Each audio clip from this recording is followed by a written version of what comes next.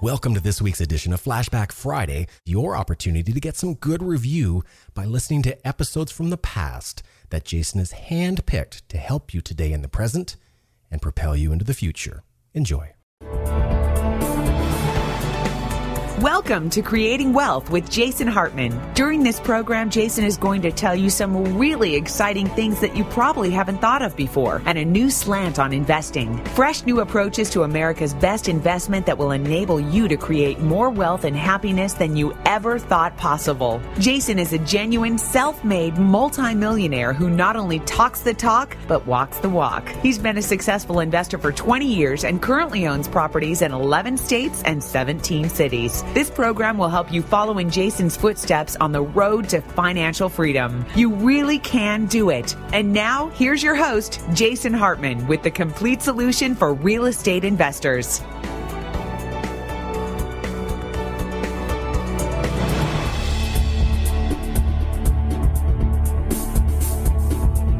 Welcome to the Creating Wealth Show. This is your host, Jason Hartman, and we are at episode number 265 today. Thank you so much for joining me. Today we are going to talk to a highly esteemed professor of economics at Boston College, and he is the author of over 15 books and hundreds of professional articles.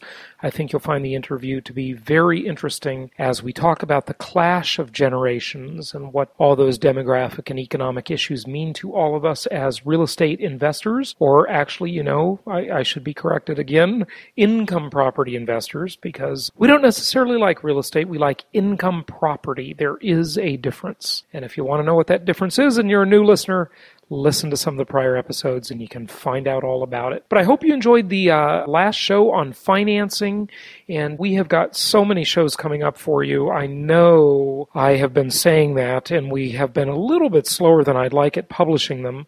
We'd like to get 2 or 3 episodes out to you every week, but gosh darn it, we are just so busy right now. It is amazing how the market is and how people want to just grab up income properties like they are going out of style, which reminds me, I want to do that too. So if you are interested in partnering with me or selling me an interest in a property that you already own, keep in mind we would be interested in doing that. And I've explained kind of the way I work with my partnerships with our clients on the show before, but let me know if you're interested. Inquire through the website. Just let one of our investment counselors know through the jasonhartman.com website, and they will put you in touch with me. They can explain the way that works. But any property that you might be interested in through our network, I would be interested in potentially almost 100% partnering on that property with you, because I am looking to expand my ownership footprint myself. And also, when speaking about different than the usual just buying properties for your own account, private lending and hard money lending. Boy, we have a lot of you doing that. One of the challenges we found lately is that it's hard to place loans, but get in the queue, get in line, and when we have properties come up for you that make sense, you can fund those deals for our local market specialists. And it's a real different relationship than typical traditional hard money lending. I know many of you have called me about that over the prior months and actually the prior year. And we are interested in doing hard money or private lending within our network because we have a very unique, very special arrangement when it comes to the dynamics that take place within our network in properties that we have all over the country. And you can earn well over 12% as a note rate plus fees. So depending on how fast the loan pays off, whether it be as short as 28 days, where I've had one of mine pay off that quickly, my return on investment there was over 20% annually, or it may be as long as 6 months or so, and your return on investment there would be just over probably about 12.75% all in with your fees. So some great opportunities there. But when you speak of great opportunities, I want to also mention something to you before we go to today's guest, and I'll keep this really short. But I was doing hot yoga last night. Now, how many of you have tried hot yoga before, or yoga in general? This doesn't especially apply to hot yoga, but I really like hot yoga. Now, that may come as an odd surprise to you because I live in Arizona, and the temperature in the room, the yoga studio, in summertime is sometimes actually a degree or 2 or 3 cooler than the temperature outside. I know, I just have to laugh when I say that because it's so ironic. But it is much more humid inside that room. And if you haven't tried hot yoga, I would highly recommend it. I think it is like the fountain of youth.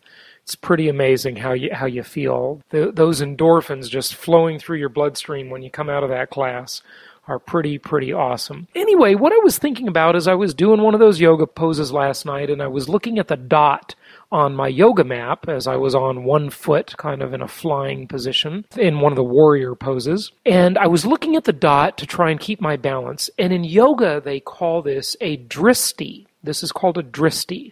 Okay, and the dristi is the place on which you focus your eyes that helps you keep your balance. Why am I mentioning this now? Well, here's why. We're moving into a somewhat crazy market where people in the income property business and the real estate business are out there starting to huck all kinds of strange and creative deals. And what does that mean? Well, when we get into this kind of market, every scam artist and their brother comes out of the woodwork. How do I know this?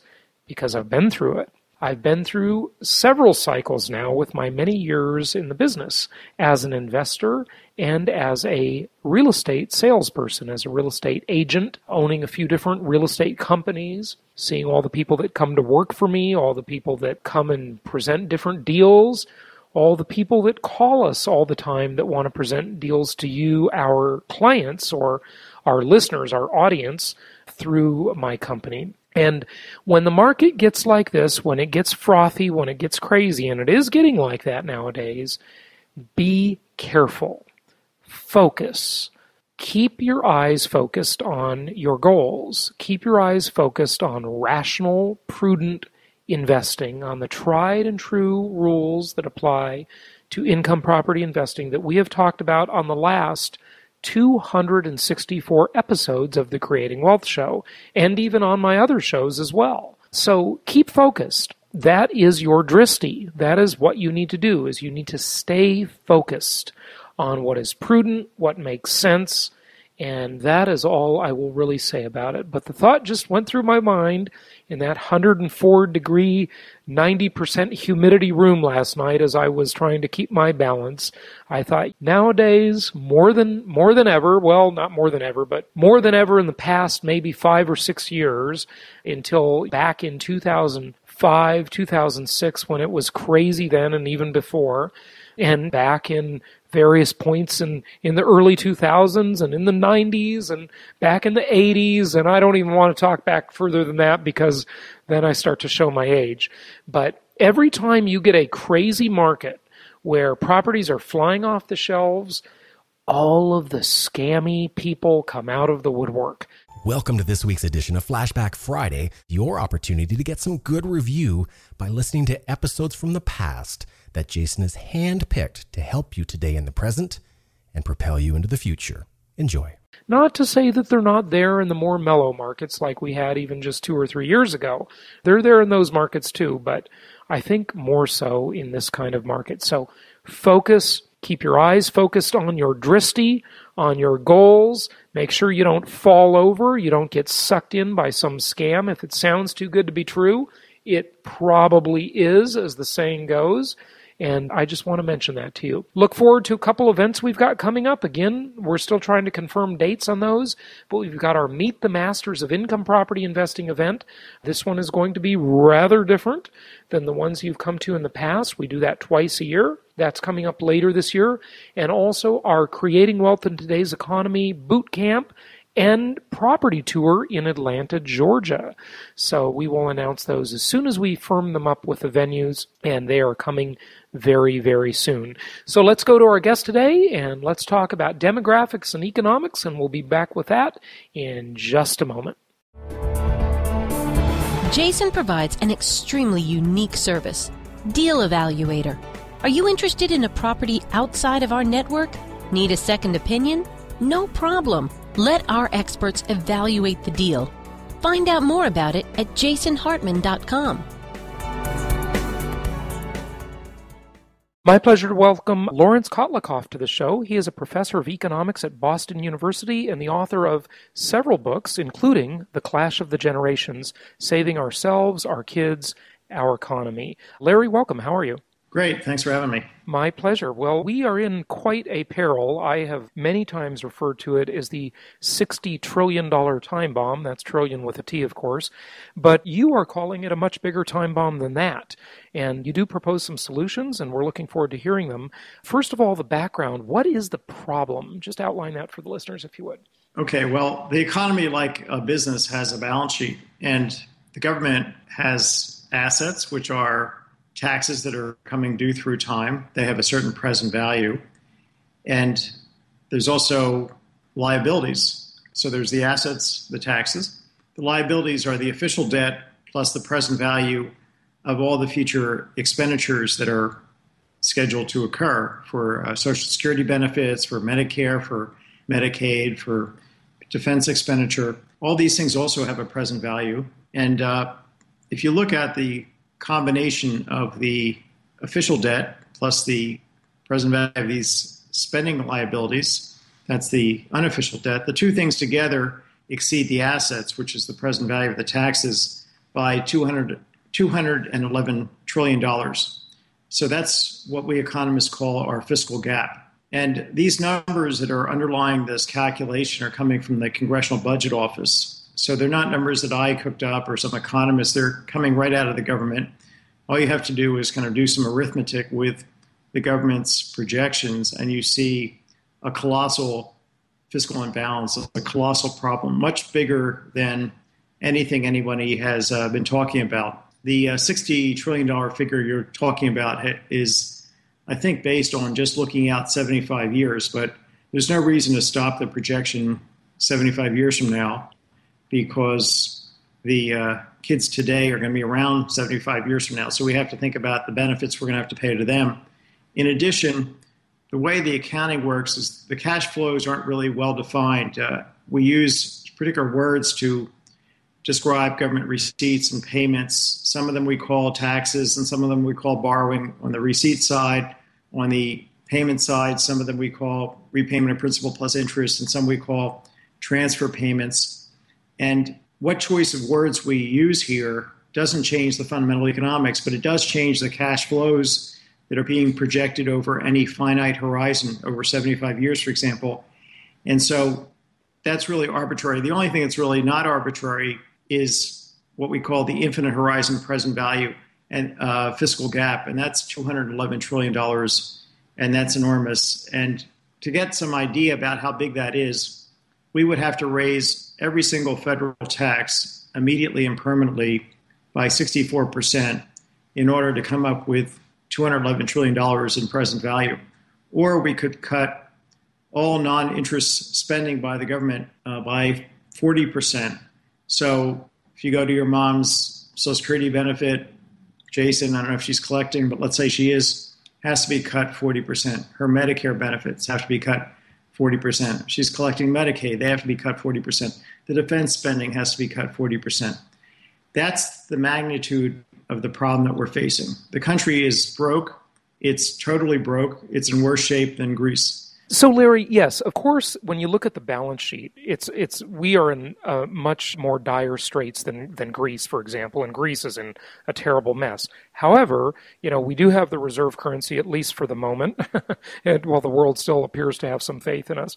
But, we also have so many other advantages in terms of military. We can sort of throw our weight around a bit and manipulate situations with it and so forth. It can't really, in all fairness, be compared to Greece in the same way, just from a balance sheet perspective, can it? Yeah, absolutely it can be compared, because we have taken upon ourselves to be the policemen of the entire globe. So we An expensive proposition, to say the least. Expensive proposition. Greece doesn't have to deal with that. Greece has had some pension reforms. They've got a healthcare system that's under control. They decide how much to pay for the doctors. They hire the doctors directly. They build the hospitals or not build the hospitals. They decide what drugs the public are going to get. So their control over their expenditures going forward is much better than ours. So we're actually, and the fact that we can print money is not really much of a blessing here, because what happens if you print, we've got a $211 trillion problem. Our basic money supply, called the M1 money supply, is about $2 trillion or so, maybe $2.5 trillion.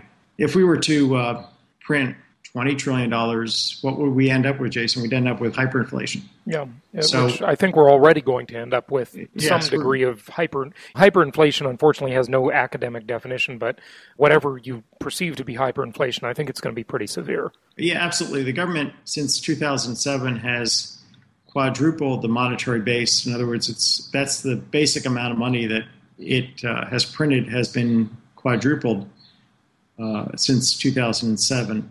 Since 2000, so let's examine that. So since it could really be argued, and I guess maybe the reason, and I'd love to have you address this, that we haven't seen quadruple inflation since 2007 because we've created so much more money is because that money hasn't hit the streets yet. It's sort of in the hands of the banks and it hasn't trickled down to Main Street. It's still on Wall Street. Is that the reason that the inflation hasn't happened? Because the true academic definition of inflation, of course, is just money printing. The result of money printing is we see as an increase in prices that most people call inflation. But why haven't we seen the inflation yet? Well, the Federal Reserve has been paying the banks to hold what are called excess reserves. So they've injected this money into the economy. It's been deposited in the banks. And then the Fed is, in effect, bribing the banks not to lend it out. And so on the one hand, we're trying to stimulate the economy. On the other hand, the Fed is doing everything it can to keep this money from hitting the streets, as you said, because once it does, it could lead to inflation taking off. And then once prices start to rise, people start to treat money as a hot potato. And then the money becomes, in effect, faster. The same money starts circulating more rapidly through the economy. Velocity increases, and then we can have endogenous inflation. Inflation just takes off on its own. So we have the basis in place now for a quadrupling of the price level. And that's scary enough, let alone trying to print our way out of a $211 trillion problem.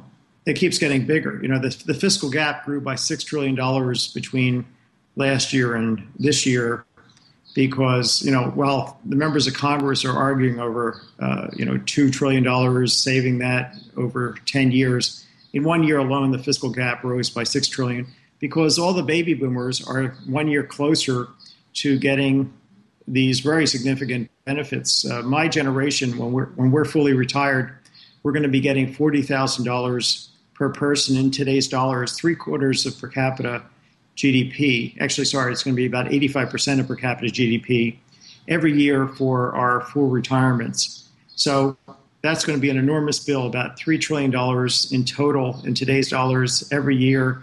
The boomers are in their retirement. And who's going to pay for this? Well, it's going to be people in your generation or not. The whole thing could blow up into the boomer's face. So this is the kind of thing we're talking about in this book, The Clash of Generations, Scott Burns and I, in our new book. Two things I'd like you to address that you just mentioned, fascinating things. Number one, you're saying that the Fed is actually bribing the banks not to lend? I mean, if you listen to Bernanke and Geithner and Obama, it's all about let's get money lent into the hands of small businesses and into the housing market to stimulate it. I mean, that's just window dressing, isn't it? And how are they bribing them not to lend the money? Because they're certainly still pretty tight with lending. I mean, better than they were at the depths of the financial crisis 3 years ago, but still it's very tight. Yeah.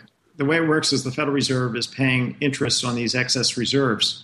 They could make that interest rather than 25 basis points, which doesn't sound like a lot, but it is a lot in this environment. They could make it 0 basis points or negative basis points. They could tax banks for holding excess reserves. They could get the banks to make loans, no question about it. And they're worried about inflation. They're worried about, part of what's going on here is a under-the-cover method of restoring the bank's balance sheet. So giving the banks free money, if you like. You let them borrow money at low rates, and then the banks basically are able to get a return at this 25 basis points, which is more than they can get on the market. Yeah, well, in other words, the banks, all they're doing is buying treasury bills with the money, right? Because, that's basically a no-risk solution for them, and they're arbitraging the rate at which they borrow and the rate at which they invest, right? Well, they're either holding treasury bills, or just they're holding excess reserves and getting the 25 basis points directly from the Federal Reserve as interest. Reserves. Yeah.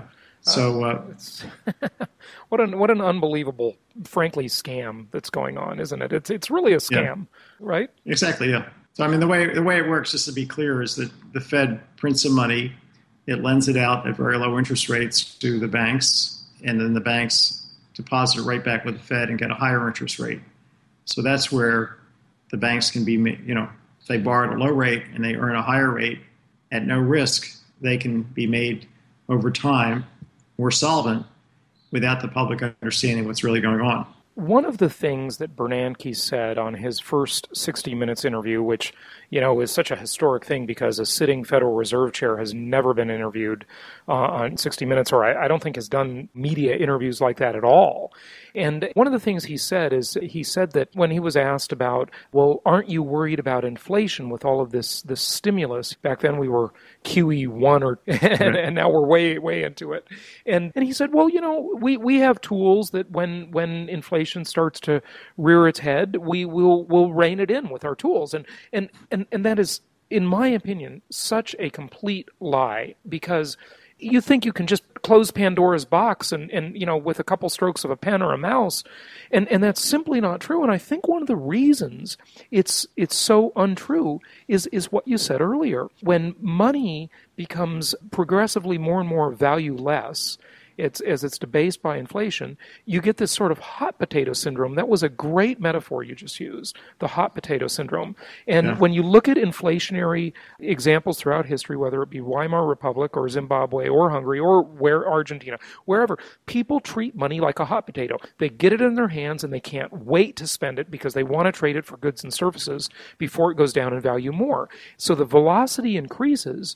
And the rate of inflation, it just grows exponentially, doesn't it? So you gave the example, 2007. The monetary base has increased by X amount, 4 times or something, right? Right. And so that would say that the rate of inflation will be 4X. But really, when you throw into that the velocity, the hot potato problem, it becomes much worse, doesn't it? Absolutely. It could go up much more rapidly than 4 times if prices start to rise. People will naturally try and economize on money, and it will become a hot potato. I mean, do even the laymen in the economy that really don't get it, the uninformed, they even understand that you should treat money like a hot potato when it's going down in value, right? Spend it now. In the Weimar Republic, there are stories of people, as soon as they would get paid, they would rush out to spend their pay because they knew that if they waited even till later in the afternoon, it would go down in value. Absolutely. People are being paid with wheelbarrows full of money at lunchtime and going and spending it immediately in that episode. So when Ben Bernanke says that has complete control of these events, every central banker has made these kinds of statements before things got out of control. Now, the thing that he doesn't have control over is the fiscal policy. And the fiscal policy is going to put enormous pressure on the monetary authorities, just like we're seeing in Greece right now. Why is Greece talking about moving away from the euro? It's in order to have their own printing press and in order to try and use inflation as a hidden way of taxing people and increasing expenditures without somehow this becoming apparent to the public. But it will culminate in inflation, if not hyperinflation, in Greece. So going off the euro is fundamentally not an answer for Greece. It's just a way to kick the can down the road. Exactly. It's more that. And Bernanke is not going to be in a situation to somehow avoid the pressure of $211 trillion, where the government can't come up with $211 trillion in present value. I'm not saying it's all due today, but increasingly over time, whether it's Bernanke or whoever is in the position of the chairman of the Fed, they're going to come under enormous pressure to ease monetary policy, to print more money. And the way this is going to work is that over time, we're going to start running larger and larger official deficits, so the public will finally see what I see just by doing the present value bookkeeping, You'll see it showing up in the official debt numbers, how bad the situation is. At some point, there will be a run on U.S. bonds in the sense that people will start dumping U.S. treasuries. Interest rates will spike, and then the Fed will be called upon to lower interest rates. And how do they do that? They print money and buy up the bonds. So the pressure to keep interest rates is really the pressure to print money, keep the interest rates from soaring. But if you get into one of these inflationary spirals, the more money you print doesn't lead to lower interest rates. It leads to higher interest rates because the inflation gets embedded in the interest rates. And because people aren't going to lend money to the government if they expect their money to get paid back in watered-down dollars. If they expect prices to rise. What do you think the real inflation rate is right now? I mean, the official statistics ever since, certainly I think the latter part of the Jimmy Carter era have woefully underestimated inflation. If you ask me, it's 9 to 10% presently. Your thoughts? Well, they're changing the basket of goods and services which are being valued. So as things become more expensive, we start switching towards less expensive products, and the CPI is being adjusted, take into account the change in the bundle. So, and there's been some other adjustments in the CPI. I don't know. I have to look at ice cream cones. That's my measure of inflation, and and they've been going up like crazy. And I think on an ice cream cone basis, price level has tripled or quadrupled actually, but in maybe 10 years or 15 years. But I think that the BLS is doing a decent job at this. It's not a perfect science, and I don't think it's that we're dramatically understating inflation. I think that the economy is in a very bad shape, and there's not a lot of pressure on prices. But again, if the banks start lending out $1.6 trillion, and again, if interest rates start moving up, they're going to have a big incentive to do that. The Fed could try and pay even more interest to bribe them to keep the money from getting into circulation, but that becomes kind of, again, another kind of Ponzi scheme situation where you have to kind of print money to try and stay ahead of the ball game here. If you print money to keep people from lending out the money, and that leads to interest rates to go even higher, then you're going to have to print even more money, and it becomes something that you lose control of.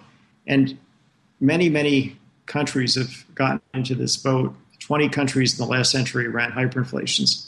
And it wasn't because they had central bankers who didn't think they could control things. They all had central bankers who thought they were in charge of prices and they could stabilize prices, but they weren't able to. Yeah, just one thing I wanted to say to listeners who may be a little new to this stuff. You talked about how central bankers like Bernanke at the Federal Reserve are only in control of one side of the equation, and that's the monetary policy, not the fiscal policy. So government controls fiscal policy, and that's taxing and spending.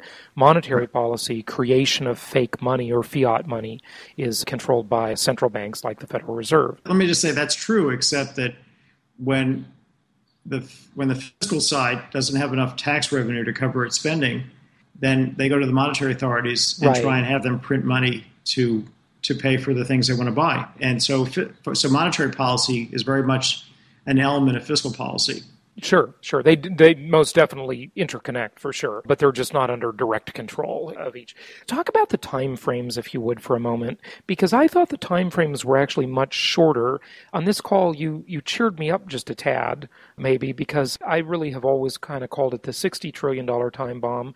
I've heard people say it's $110 trillion. You say it's $211 trillion, and of course that always depends on the time horizon, because the time and the amount that which we're underwater, they interplay with each other. And so the 60 trillion part, I was always thinking that was about 15 to 20 years out. By the time we're at 2025, 2030, we're underwater about $60 trillion with the entitlement expectations. Is that true, or is the 211 to 75 trillion? Tell me. The only number worth thinking about is the 211 trillion. All the other numbers are made up by actuaries or accountants who don't really understand the economics. None of the numbers actually have any grounding whatsoever in economics. First of all, there's this labeling problem, which is how you label receipts and payments will affect how you project the cash flows to be over the next 20 years, 30 years, 50 years. It's only this infinite horizon present value calculation that is label free. So we have a problem in economics where certain measurements are not well defined, just like in physics, time and distance isn't well defined. In economics, the deficit, current taxes, current transfer payments, they're also not well defined because, your Social Security contributions this year, Jason, I could call those a loan from you to the government. In other words, the government could be, we could view that as borrowing by the government rather than a tax from you to the government. And your future Social Security benefits, we could say, hey, part of those benefits are not a transfer payment. They're really repayment of principal plus interest on this loan that I'm going to say you're making to the government this year. So we're free to use whatever language we want. These things are not in concrete, but in present value, you see the true story, which is $211 trillion. So we're not broke in 20 years or 30 years. This is a credit card bill that's due today. It's $211 trillion. It's not in the future that we're broke. We're broke today. So where does the 75 years come into play then?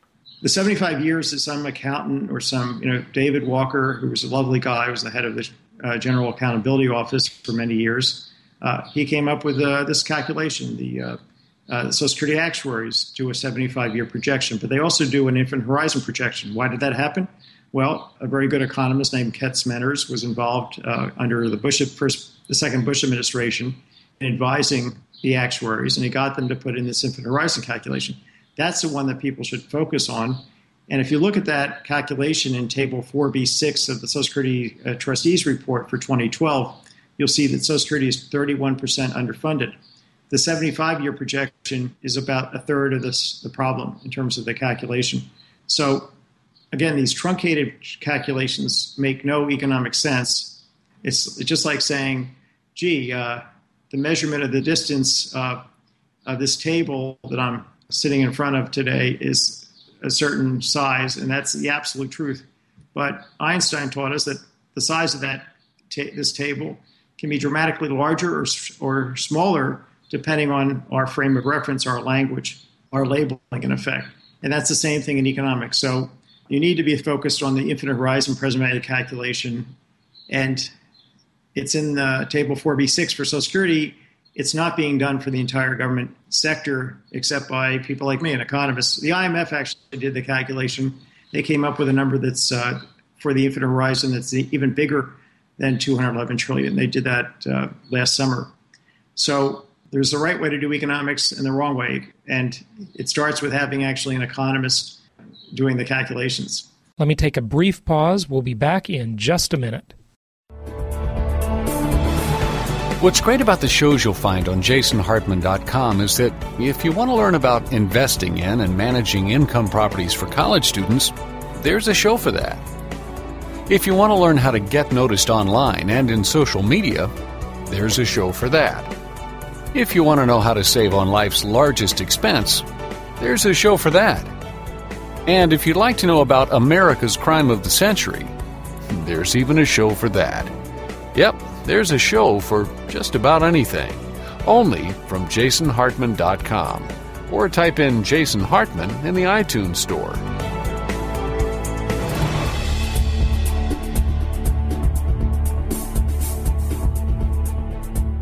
Another one of your works is entitled Jimmy Stewart is Dead, Ending the World's Ongoing Financial Plague with Limited Purpose Banking. Now, I assume you're referring to the Jimmy Stewart of It's a Wonderful Life. Tell us about that and limited purpose banking. Okay, so this is a proposal for how to fix the financial sector, the financial system. And the financial system is a trust me banking system where the bankers say, trust me, give me your money, I'll be safe with it, I'll pay it back, and then they go off and gamble, and if they make a killing, they take the upside. If they lose money, they turn to the taxpayer to bail them out. So they don't let people see what it is they're investing in. So it's opacity and leverage. They're borrowing, and then they're investing in things they're not telling you what they're doing with your money. So at the slightest sign that they're engaged in some kind of fraud or malfeasance, people want their money back out. So you can have runs very rapidly occur. And you saw this in It's a Wonderful Life. Jimmy Stewart, this very honest banker, experiences a bank run on, and I think it's Christmas Eve or whatever, and he barely escapes insolvency for his bank. He tries to commit suicide. He finally gets rescued by an angel. He comes back and makes a great speech, and he saves his bank. But you see in that movie the fragility of the banking system. You see the dependence of all the trust on one person. And as soon as people start losing trust in Jimmy Stewart, that's it. Now, that's the situation we have here. We have all these people at the top of these banks who are the only ones who really know what their banks are doing. And in the case of J.P. Morgan, we see that Jamie Dimon doesn't even know what his company's up to. And as soon as people lose trust, they start moving away from the banks. And that's where you have runs in the bank. So we have a very unstable financial system. And that's what we saw in 2008 when all these different financial companies went down. We saw a trust take a holiday. So limited purpose banking is a very simple reform. It's been endorsed by 5 Nobel laureates in economics, actually 7 at this point, including two guys who got it for finance. It's been endorsed by George Shultz, the former Secretary of State and Treasury, Bill Bradley, Robert Reich, the former Secretary of Labor, just a long list of very prominent policymakers and economists in addition to the Nobel laureates. And here's what it does. It says, look, let's take all the financial corporations and make them operate as mutual fund holding companies that issue 100% equity finance mutual funds. And let's do all the financial intermediation through 100% equity finance mutual funds. A mutual fund is like a little bank that takes in its money by selling shares, and then it invests in the things that it's specialized in. So a mutual fund, because it's not leveraged, because it's not borrowing, cannot go bankrupt. So limited purpose banking changes all the banks into non-leveraged mutual fund companies, and they can never go broke again. And then the other aspect of limited purpose banking is that there's a single government agency called the Federal Financial Authority that discloses and verifies on the web in real time all the details of the securities that the mutual funds will be buying and selling and holding so that we have full disclosure. So the two problems that occurred in 2008 and are still plaguing us are opacity and, in other words, lack of disclosure, lack of transparency, and leverage. Limited purpose banking turns the lights on, and it also eliminates the leverage of the banking system. And it moves us from trust me banking to show me banking. That's a great way to put it. The question is, could it ever happen? Because like everything in life, and this country is just degraded in so many ways with this problem, there's so many entrenched interests who have set up these iron triangles that want to keep things the way they are because they're all prospering from them. And with limited purpose banking, I mean, who would be the loser? I assume all the traditional bankers that are doing it the way really traditional bankers. I don't want to say not traditional because that's only a fairly modern tradition, but I guess the traditional banker is the older banker. But who would lose in that system, and who would block this type of reform? Well, the big banks wouldn't be happy with this, but we have to realize that limited purpose banking is already in large part in place in the U.S. We have a mutual fund industry. About 25% of our mutual funds, 25% of our financial assets and our financial intermediation is occurring through equity-financed mutual funds. There is a small segment of mutual funds, well, not actually that small, that are money market funds, but they're leveraged because they're making a promise to back the investments to the buck, and that's really like a form of leverage. So that would not arise under limited purpose banking. So we have a glass that's about 25% full already. You could move to limited purpose banking on a asset by asset basis. So you could start with, for example, mortgages. If you go to a mutual fund system for mortgages, you end up with what they've had in Denmark and Sweden and Germany for centuries, really, which is the covered bond mortgage system. So there's a bill in Congress to move our mortgage market to a covered bond system. This would be moving to limited purpose banking on that asset. So we could do this asset by asset and actually get there pretty quickly. Now, yeah, there will be opposition, very well-heeled opposition, but the public has a lot more votes than the bankers. So the real issue is getting the word out to the public. If enough people read the Jimmy Stewart is dead go to the Purple Financial Plan, which is on my website. It's a website that I set up for fixing the financial system. And then I've got other Purple plans to fix other things like healthcare and Social Security. And why is it energy. called the Purple Plan? Purple is to say that this is something that both red Republicans and blue Democrats can agree to, and red plus blue makes purple. So we can get behind a reform that would actually work. The fact that so many prominent people have endorsed this, the fact that Mervyn King, who's the governor of the Bank of England, has publicly spoken about limited purpose banking and said it deserves serious consideration. The fact that I've been asked to go talk to heads of central banks in Sweden and Holland and in Ireland. Last week I was asked to speak about limited purpose banking to the Federal Reserve Bank of New York. I spoke about it in China. So the word is getting out. There is a way to fix things and keep us safe. If we had limited purpose banking in place in 2008, we would not have had a financial collapse of any kind. If they had limited purpose banking in place right now in Europe, we would not be seeing a sovereign debt problem. We wouldn't see Greece being forced to possibly leave the euro, which, again, I don't think is ultimately going to help it. We would not have the prospect of a massive run starting this coming week in Greece, which could easily spread to Spain and Italy and all the other Portugal, Ireland, and then to Belgium, France, and it could come right across the ocean to the U.S. because the system as created is extremely fragile. We've got a system that's built to fail. That's what Mervyn King, who's the governor of the Bank of England, he's been the governor of the Bank of England for many years now. He's a very distinguished economist, a brilliant man. He described the design of the banking system as now exists as the worst possible design in a speech in 2010 in New York called the Buttonwood Conference. That's where he was speaking. And in that speech, he said, we need to have radical reforms. There are 3 or 4 proposals. There's like 4 proposals for radical reforms. He went through 3 of them, and he rejected them in his speech. And then he came to limited purpose banking. He said, this proposal deserves serious consideration. So all you have to do is look at his speech, and you see where he's coming from on this. Now, he's Bernanke in the UK. So, and I like I'm looking at the website now. I like your much flatter tax system. I mean, the federal tax system is totally broken. There is just no question about it. It's got to be simple, flat, transparent. Yeah, this is the purple tax proposal, which is really a very simple proposal for fixing taxes.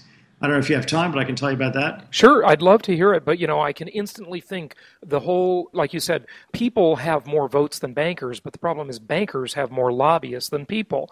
And I can see instantly with your first point on the principles of tax reform with the Purple Plan, the CPA lobby is going to be lobbying against that. And it's just such a mess.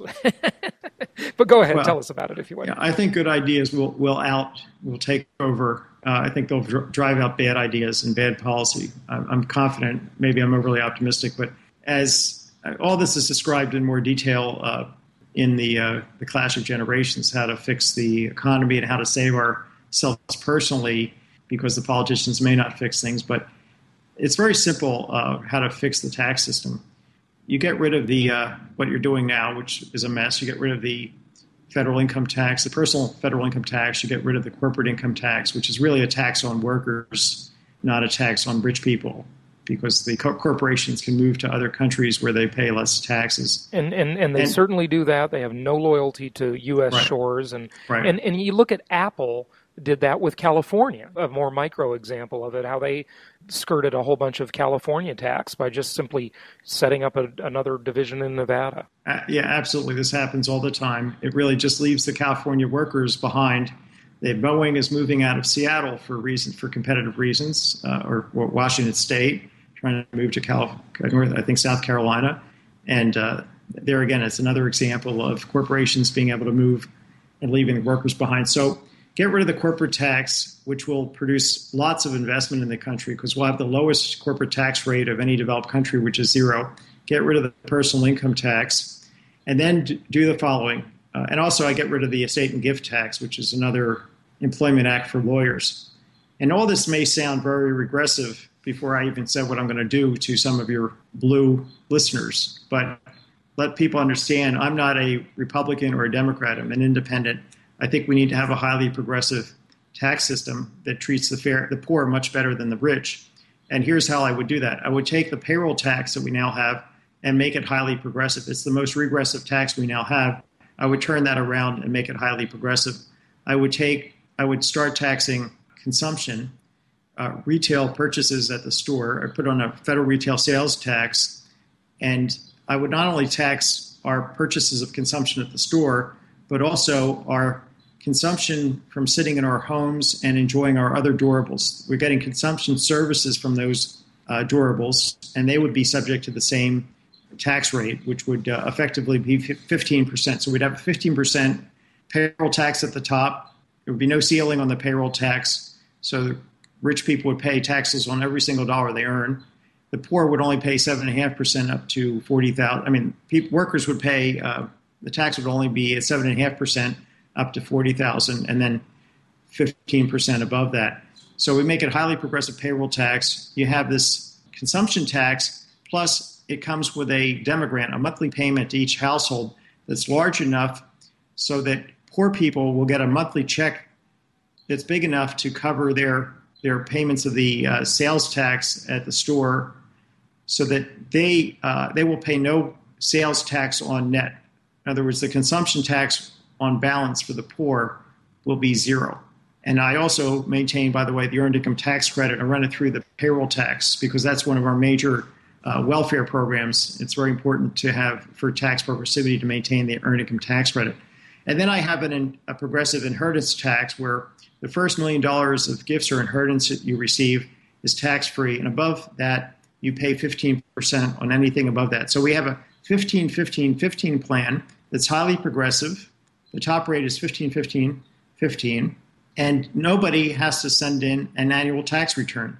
So people that like the fair tax, because it's very simple and transparent, and you don't have to send in a tax return, should love the purple tax because it also has that feature, those features that you don't have to do annual tax filing.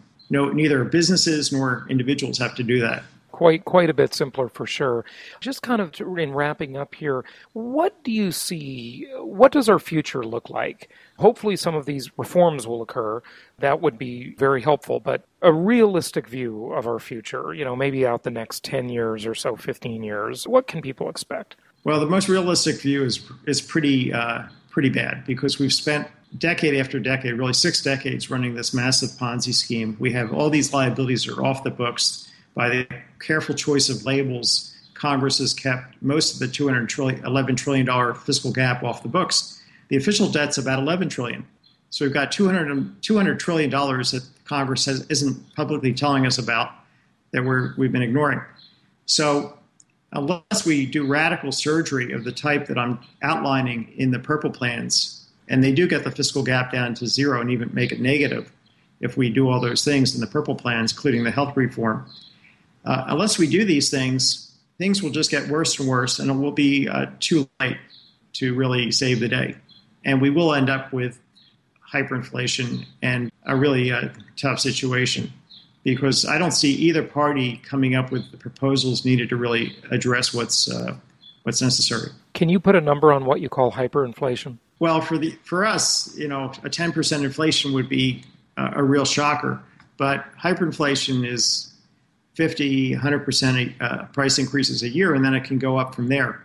So I think for us, we're going to see, if things continue this way, we're not immune from standard economic law, which is that if you print more and more money and inject it in the economy, it gets out there, it will lead to price increases. The correlation over the centuries between the money supply and the price level, not on a monthly basis or daily basis or yearly basis, but over decades, there's a very strong correlation, and it will continue. It will affect us. It could be that I'm wrong and that I'm overly pessimistic and that the Chinese will start using the dollar instead of the yuan, but more likely that would be funny. more likely people will start using the yuan and other currencies that are going to retain value, and there'll be a movement away from the dollar. The pound used to be the world's currency, but that lost value after World War II. It lost its role as the world reserve currency. So that will happen to the dollar as well unless we change our ways. Give out your website and tell people where they can learn more if you would. So it's www.thepurpleplans.org will give you all access to all the purple plans, where you can go and read about the plans and endorse them if you like.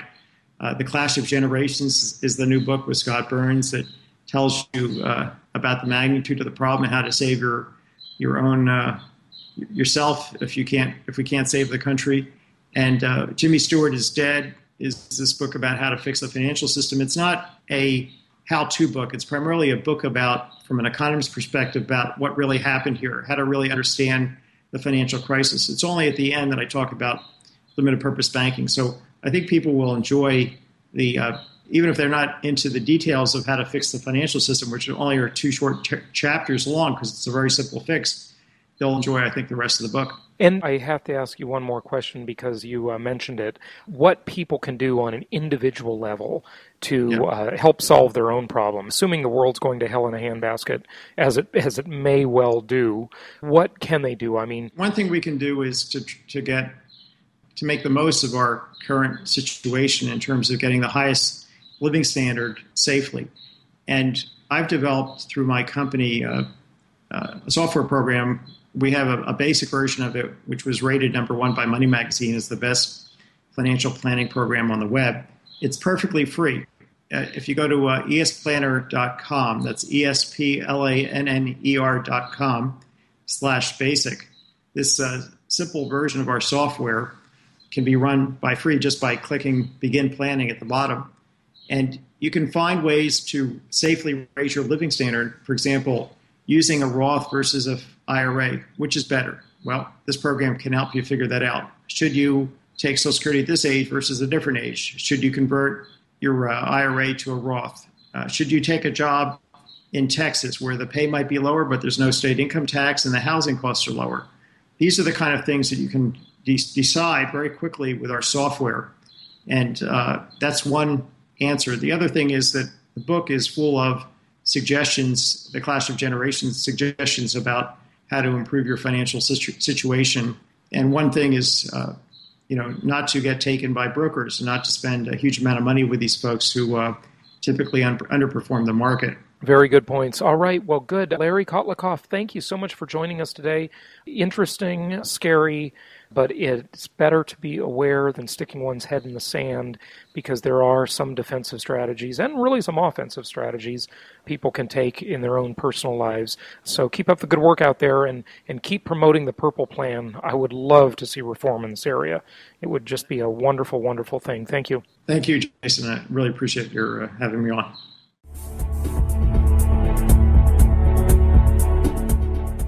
This show is produced by the Hartman Media Company, all rights reserved. For distribution or publication rights and media interviews, please visit www.hartmanmedia.com or email media@hartmanmedia.com. Nothing on this show should be considered specific personal or professional advice. Please consult an appropriate tax, legal, real estate, or business professional for individualized advice. Opinions of guests are their own, and the host is acting on behalf of Platinum Properties Investor Network, Inc. exclusively. Hey, it's Jason Hartman, and the largest wealth transfer in American history is underway right now. And I want to invite you to learn how you can defend yourself against this wealth transfer, be one of the recipients of this wealth transfer instead of one of the victims of it, because the chips on the table are changing. Everything is moving around. And this is the time to be more educated and more aware than ever. So join us for Empowered Investor Live. This event has a totally new name, Empowered Investor Live. It's in Orlando, and it's in the middle of September 10th, 11th, and 12th. Beautiful resort property in Orlando. You can make a vacation out of this. Bring the family, Disney, Universal, Epcot Center, just tons of great things to do in Orlando. So join us for this event in the middle of September. Fantastic resort hotel. But look, that's not what it's about. It's about the education. It's about seeing the properties. It's about networking with fellow investors, learning how to create wealth in inflationary times, and to explore the possibility of deflation in this market, or a mix, right? Where some things are inflating, others are deflating, and you want to be on the right side of that trade. This wealth transfer is truly amazing. It has never happened before. There's not only the biggest wealth transfer in American history, but the biggest migration, at least in our lifetimes, if not longer. So discover the markets that make sense, the markets that are a ripoff. We will have local market specialists there. Our teams will fly out from all over the country like they have at my past events. We've got great speakers lined up. We're going to talk about estate planning, asset defense, asset protection, a whole new angle on asset protection, by the way, that we have never talked about before. It's just going to be 3 great days. So Friday, Saturday, and Sunday, September 10th, 11th, and 12th, Orlando, Florida. Get your tickets now. Get the early bird price. Do not miss out on this event. By the way, if you're a member of the Empowered Investor Inner Circle, of course you did get a discount. Be sure to look in the Inner Circle for that promo code, that secret discount code for you. And if you're not a member, you can join below and get this event included in that package price. So take advantage of it. We'll look forward to seeing you in beautiful Orlando, sunny Florida. And hey, I know a lot of you are thinking of moving here if you don't live here already. So it might be a good time to not only take a little vacation, but attend the conference, learn a ton of things, and maybe explore some new areas, maybe some new places to live. So we'll look forward to seeing you in Orlando, middle of September. Get your tickets down below, and we'll see you there.